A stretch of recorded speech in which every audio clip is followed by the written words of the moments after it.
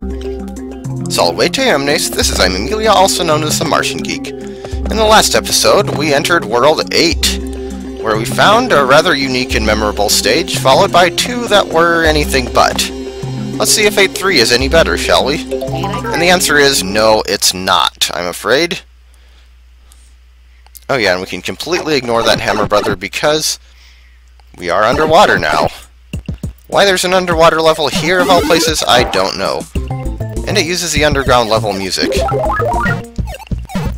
which should tell you that something is up. And the eels are back. Ow, well, that's the first time one of them has gotten me. Also eels that just swim back and forth like that. Or at least in one direction. First and only time we've seen those. Well, at least as far as regular-sized eels go. I'm not going to make it. I'm not really sure how I was supposed to make it up there in time. But the main threat in this level is yet to come. Right about here. And yeah, if you thought the eels in 4-3 were big, this one is freaking enormous. You can make enough sushi out of that thing to feed an entire magical girl army. Also, I bet I will forget where the star coins are.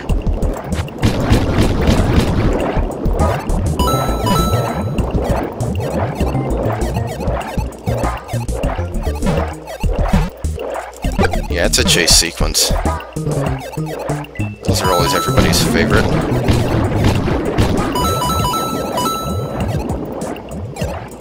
Oh, there's one. Just hope it was the second, not the third. I do not have time to check the bottom screen.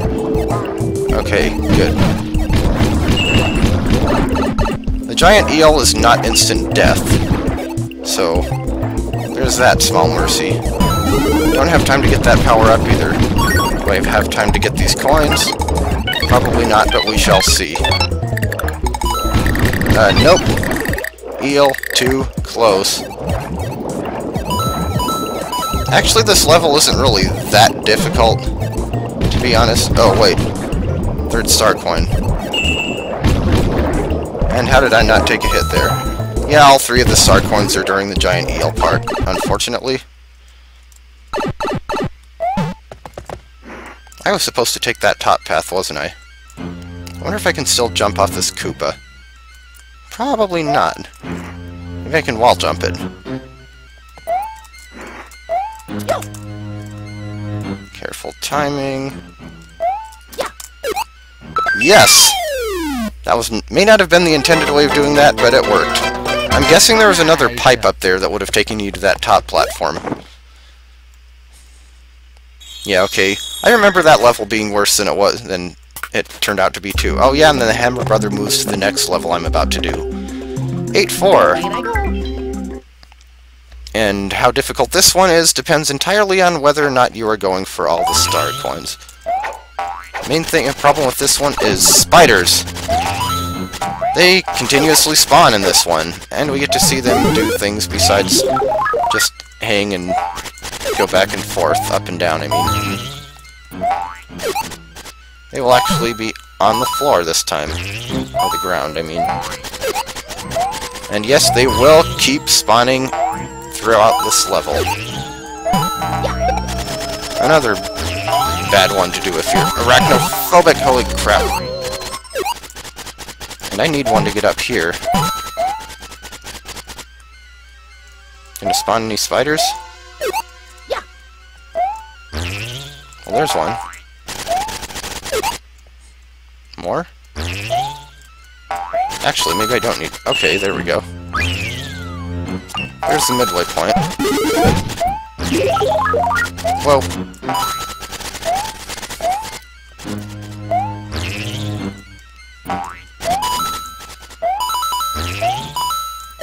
Oh yeah, and obviously, same theme as 8-1. There's our last star coin. Yes, I said last. Or, actually, wait a minute. It is... Okay, never mind. I guess that is the second one. I thought it was... I'm thinking of a different place. There we go. There's the third one. Don't see it? Well, see that mini pipe down there? Yes. You have to go down there to get that third star coin. With a mini mushroom. With spiders constantly spawning. Yes. And I will get to that in a bit. Oh hey, another bonus. Unfortunately, no new mushroom house since we already got one from the tower. Also, I guess that level has a different background from 8.1, and I quite like it. I could have sworn that was the second star coin, not the third that was down there, but in any case, we will worry about that after we take on 8 Castle. Is this it? Are we really defeating Bowser finally this time? Interesting. This one has some interesting gimmicks to it. One of them being these blocks. Hit them and they will make certain platforms appear and others disappear, allowing you to do stuff like get that star coin. Also, if I remember correctly, the third star coin requires you to have a very specific sequence of platforms activated.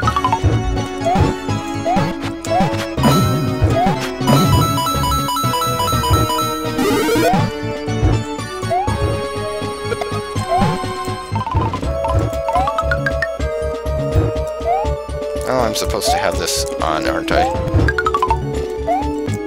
Oh yeah, and the background is a different color from what it normally is. It's more purple instead of blue, and I quite like it, actually. Okay, is my other platform gonna respawn?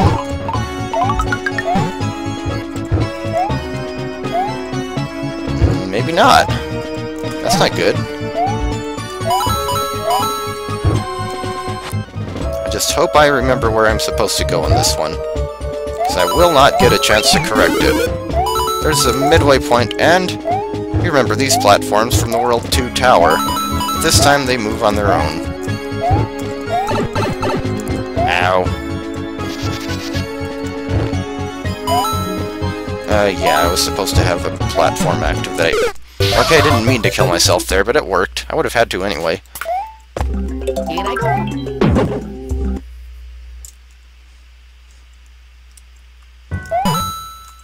Wait, am I after the point where I can get any more switches? I am, aren't I? Jerk move! Jerk move game. Ah, well, I guess I'll just be doing this stage over again.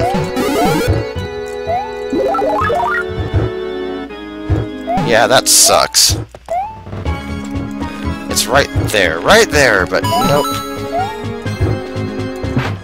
But there's the boss door anyway. Let's see what we can do about Bowser. Same ante-chamber hall, whatever as before.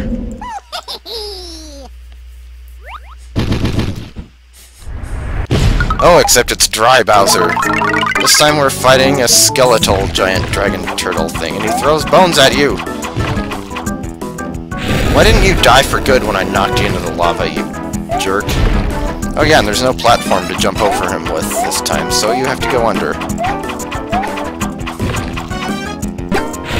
And that was not exactly the best way of pulling that off, but it worked, I guess. Bye-bye, Dry Bowser, now give us back our princess.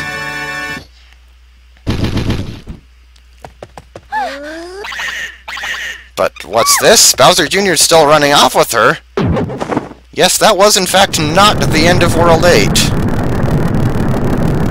Okay, earthquake and...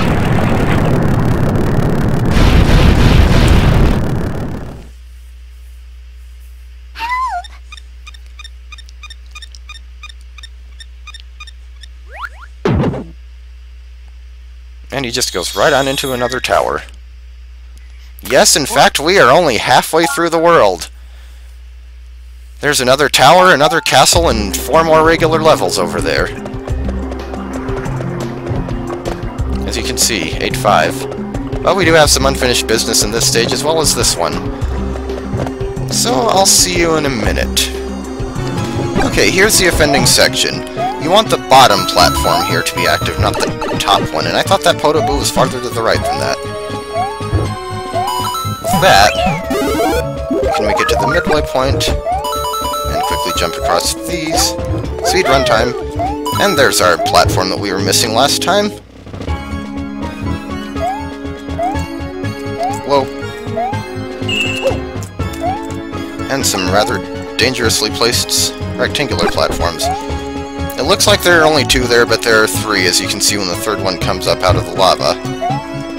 And yeah, I don't need to show the boss battle again. I'll see you back on the well, actually not the overworld map, but 8-4.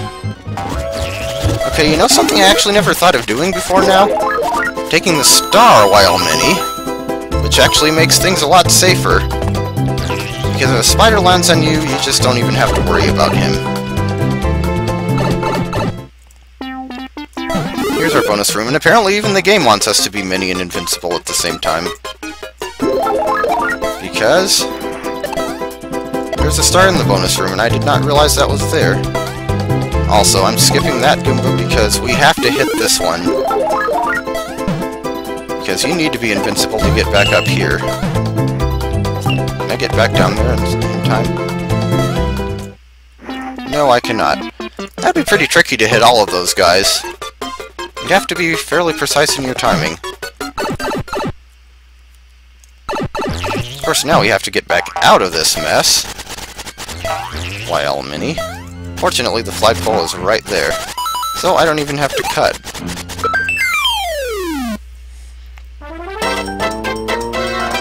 Yeah, that's interesting. It's certainly nice. I suppose it's nice to drop the mini mushroom in a little safer place. Once again, we're gonna call it. We made some decent progress. Next time, we will be in the second half of World 8. It's also worth noting that the overworld map music actually changed. Now it has a bit more of a fiery lava feel to it. Because the second half of World 8 is definitely more volcanic in nature. The first half was just kind of a dark world.